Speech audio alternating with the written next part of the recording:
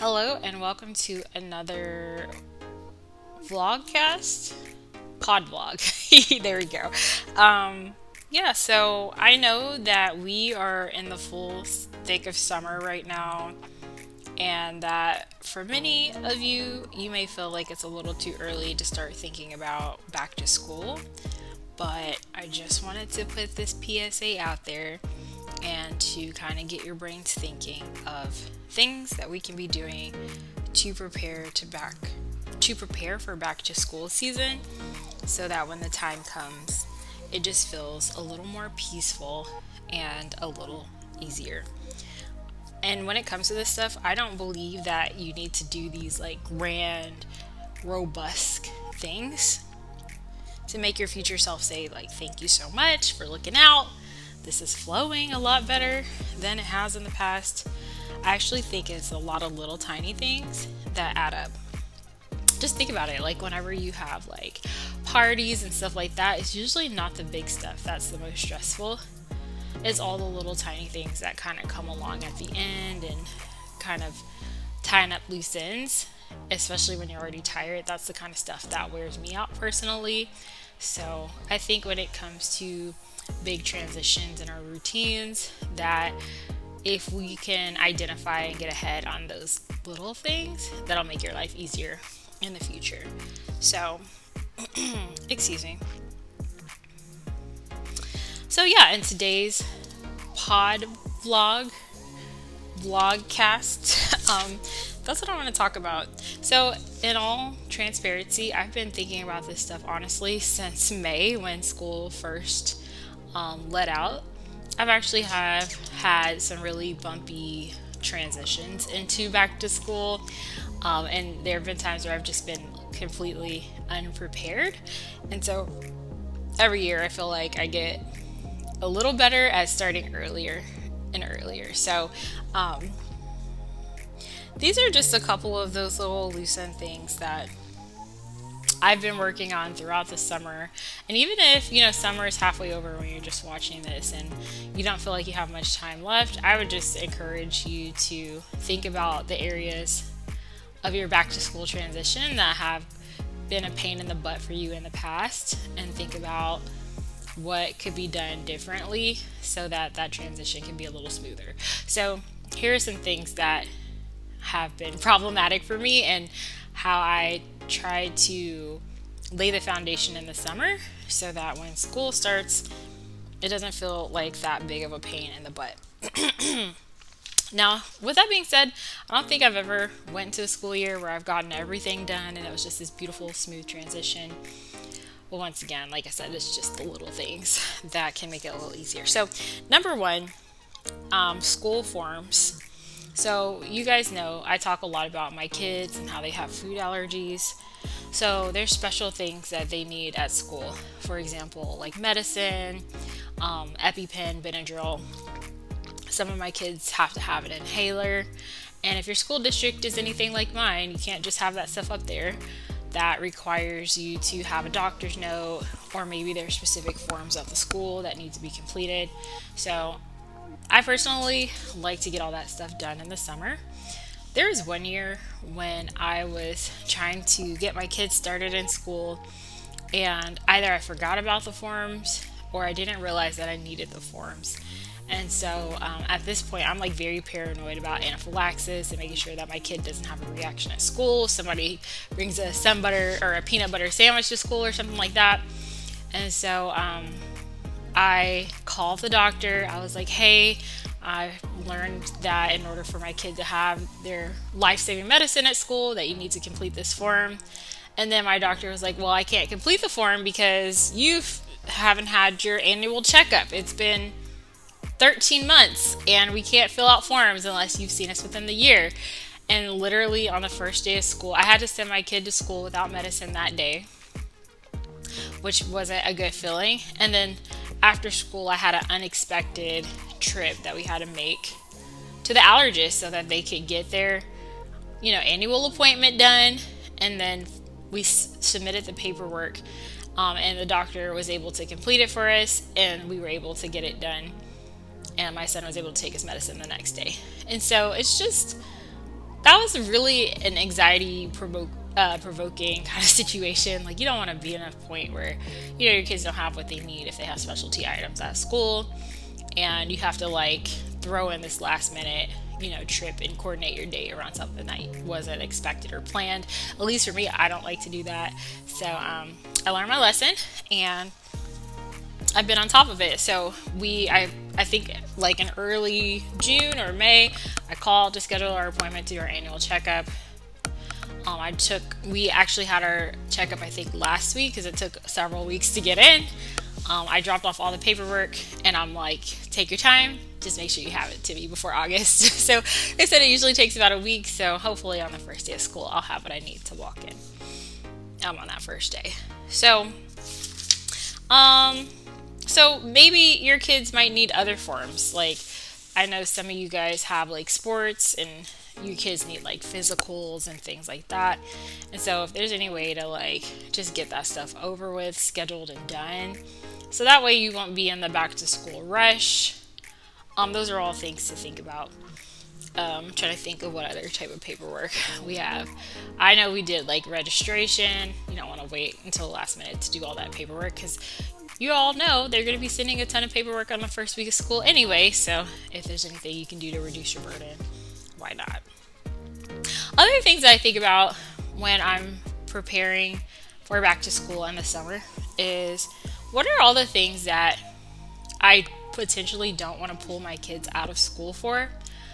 So for me, I like to do our checkups in the summer. Like, I have my boys, they have their birthday in the spring, but I tend to push it off into the summer. And just because I don't want to pull them out of school too many days, unless there's basically no way around it.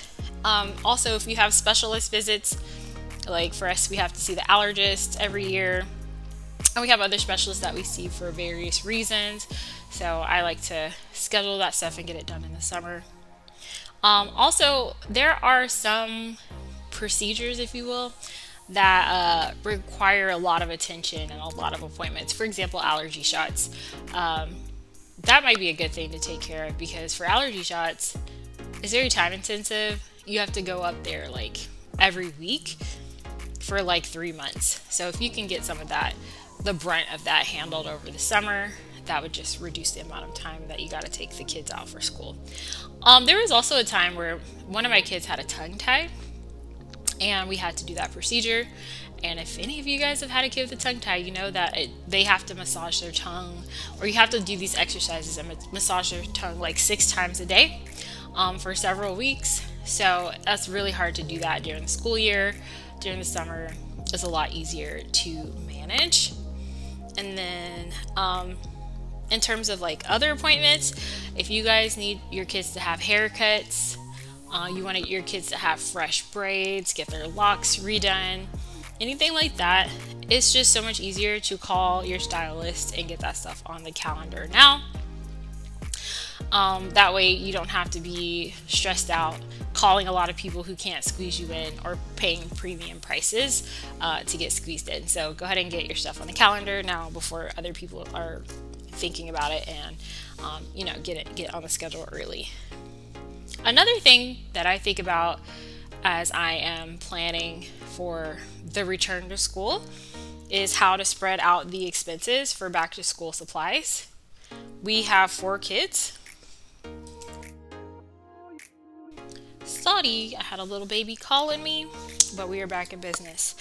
So yeah, I have 4 kids that I need to prepare to be ready for school. And if you save up all of those purchases for like the week before school starts, for me, it can feel a little intensive on the budget. So I personally prefer to spread out those expenses across the summer and kind of think through what are all the things that they're going to need to return to school. And I try to make a couple of purchases a month, which just makes it a little bit easier for me to budget for.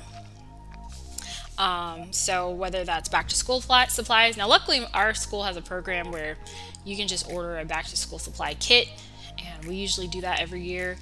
My mom was a single mom of 4 kids, and I remember the chaos of going back to school shopping with all of us, and I'm not interested. So for my 4 kids, I just like to order the back to school supply kits.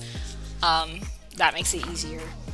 You know, obviously we're going to want to have updated clothes, so if the kids have outgrown anything or their clothes are looking a little ratty, I just prefer to kind of spread out that expense throughout the summer. Lunch kits, water bottles, those little flasks that keep your food warm. Just thinking through like what are the things that you know you're going to buy, and seeing how to maybe just add one thing to your shopping list every week, so that when school starts, first of all, you get lots of options, because it is not yet to the point where people have like bomb rushed the shelves and there's only a couple options left. But then also, as mentioned, you can plan around your budget a little easier. So just to go along with that, like especially if you know you're going to be buying a lot of new items and refreshing, you know, their closet, summer is a really good time to go through your clothes, your kids' clothes, and declutter, so that whenever you do go back to school shopping, you know, you don't have to also declutter at the same time. I do know that a lot of states offer like tax-free weekend to remove the taxes as families are getting ready to go back to school, to make it a little more cost effective. I know a lot of companies have their sales and things around that same time, so for some of you, you may prefer to wait until, you know, it's closer to school to start to go shopping, so that you can take advantage of those savings. However, what I would recommend is just doing the Fly Lady calls it a 27 fling boogie in your kids' closet. So take a trash bag and look for 27 things that your kids, you know that they don't fit, that have holes, that are ratty, that are torn, and get that stuff out of the closet. It doesn't even have to be a big deal. It doesn't have to be like a whole renovation of your closet. It doesn't have to be a whole organization system. Just get the stuff out so that you are prepared and you have space for bringing in the new. So yeah, I think that these are just the things that I like to think about, and especially as schools is getting ready to come back in session. But maybe for you, your list is completely different. I just like to think of what have been problematic areas for me in the past, and if there are ideas or solutions to how I might want to approach it differently. This year, I think the reason I started so early is because this is going to be the first time that all 4 of my kids will be in public school. So that's pretty exciting. But I also know that it's going to create a lot of work at the beginning of the school year, as we need to, you know, complete forms and go to back to orientation night and back to school night. And I just won't really have time to be trying to do little things like last minute appointments and try to cram in a lot of stuff at the last minute. So I just wanted to get a lot of the stuff done, so that way it can create a smoother back to school experience. I don't think that there exists a world where I have nothing that needs to get done, but these are some ideas for how to you know, try to go back with a little bit of peace and a little bit of ease. So these are the things that I'm thinking about, but like I mentioned, everybody has different points of stress that they have had to tackle at some point or another. So I would totally be interested in like what are the things that you like to focus on, and what are things that you try to make sure they get done in the summer to create a smoother transition back to school. Some things that are notable that I didn't list here. I know that some people like to have like back to school gifts for the teachers. So summertime is a really great time to think about that stuff and potentially start buying the supplies little by little. Also, for those of you who like to do cute like back to school photos, getting your props and stuff ready, that's also another notable idea. So anyway, yeah, share your ideas down below. I would be happy to know how you all are preparing to get ready for the school season. All right, I think that's all that I have for you guys today. Thank you so much for supporting this channel by subscribing. and liking and dropping your comments. And I'll see you guys in the next one.